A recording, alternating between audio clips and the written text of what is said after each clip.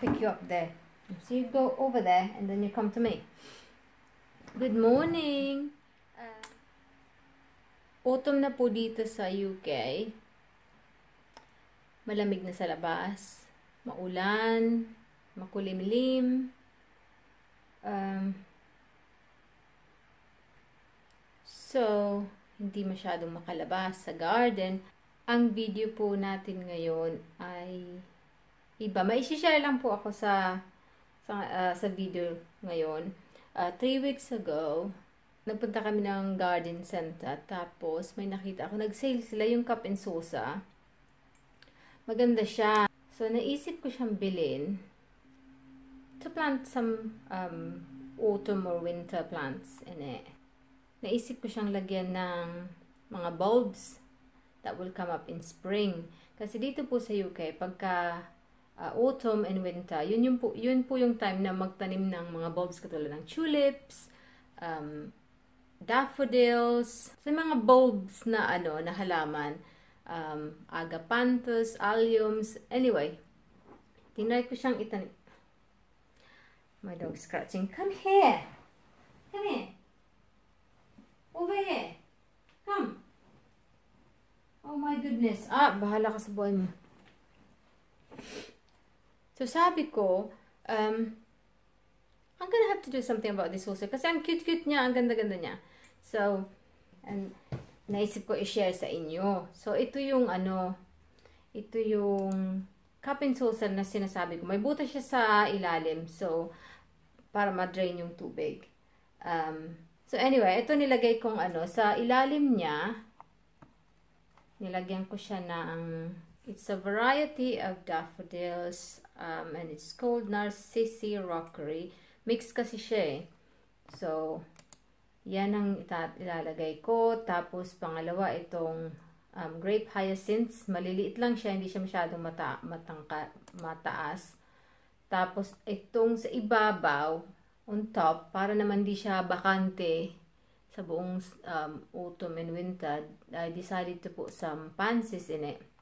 Ang cute niya. Ito may white. Siya, mixed pansies siya.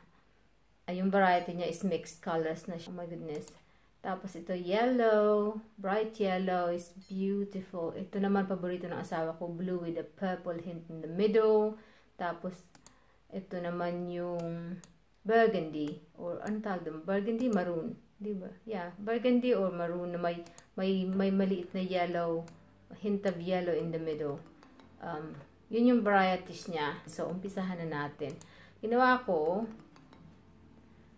naglagay ako ng about 2 inches of soil, compost, in the bottom of the saucer. Tapos, unang nilagay ko yung daffodils. Kasi yung daffodils yung daffodils na kahit itanim mo siya sa sa labas, ibaon mo lang siya, tutubo siya. So, yun ang nilagay ko sa ilalim. Tapos, ilan ba nilagay ko? Siguro 12. 10 or 12. Basta hindi ko lang siya pinagdikit-dikit. Kasi yung daffodils, tutubo siya yung pinakang huling tutubo sa spring. Ang unang-unang tutubo dyan ay yung hyacinths. So, nilagay ko siya sa ibabaw. After kong ilagay yung daffodil bulbs, nilagyan ko ulit siya ng about 2 inches ng compost. Tapos, pinrest ko ng konti para walang air pockets. Tapos, nilagay ko yung grape hyacinth na muscari blue ang variety niya. Yan ang pinili ng asawa ko. Paborito niyang kulay. Yung hyacinth, medyo maliliit yung yung bulbs niya kasi maliliit din siyang variety. So, para siya mga maliliit na sibuyas. 3 weeks ago ko pa siya tinanim. Medyo mahangin. Yun yung after noon, nagkasakit ako. I just caught flu. Ayan. 20 pala yung nilagay ko. 20 bulbs siya. 20 bulbs ng hyacinth. Tapos, nilagyan ko ulit ng 2 inches ng soil o compost of your choice. Tapos, hinaluan ko siya ng perlite para para yung madrain, yung maganda yung drainage ng soil, hindi mag-retain ng tubig. Tapos, pinrest ko ulit. Tapos, pero hindi masyadong madiin. Yung konting press lang para lang siya firm. Tapos yun na, in-spread out ko na yung pansies. Ito lang medyo fiddly kasi medyo nahirapan akong, hindi naman mahirap, medyo lang, hindi siya madaling kasi siniksik ko siya eh. So, yun. Para lang may konting display. Kasi pag winter, pag autumn, winter, yung mga bulaklak, yung summer flowers, medyo nangangamatay na nag-fade na sila. So, yung pansies, they thrive in autumn and winter. So, kaya yun ang ginamit ko. Pinipress ko lang siya lightly para lang walang air pockets. Kasi pag may air pockets, baka mamatay yung halaman kasi mag-struggle yung halaman. Kung hindi man sila mamatay, mag-i-struggle sila na yung roots, mag-settle yung roots ko. So, medyo dun lang ako medyo natagalan kasi ayoko mabali yung mga bulaklak. So, iningatan ko siya.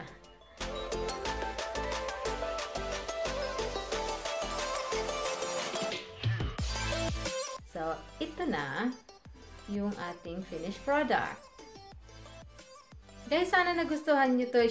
Naisip ko lang i-share para na baka gusto nyong gawin din. So, ma-inspire din kayo. Salamat sa panonood and we will see you on our next video. Kung nagustuhan nyo tong video, don't forget to give it a thumbs up and hit the subscribe button and hit the notification bell so you get notified every time may bago kaming content. We will see you soon. Bye!